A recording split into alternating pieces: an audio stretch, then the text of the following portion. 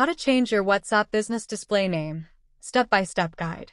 Want to update your WhatsApp business display name? Whether you're rebranding or just making adjustments, it's easy. In this video, I'll show you step-by-step how to change your WhatsApp business display name in just a few minutes. First, open your WhatsApp business app on your phone. Next, tap on the three dots in the top right corner if you're using Android. On iPhone, go directly to Settings at the bottom right. Now, go to Business Tools and then tap on Business Profile. This is where you can edit your business information. Tap on the name field and type in your new business display name. Make sure it follows WhatsApp's guidelines. Avoid special characters or misleading names. Once you're satisfied with your new display name, tap Save or Done. Your new name is now updated, but WhatsApp may review it before making it visible to customers.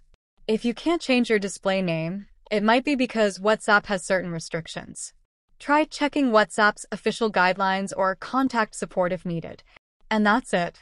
You've successfully changed your WhatsApp business display name. If this video helped you, don't forget to like, share, and subscribe for more quick tech tutorials. See you in the next video.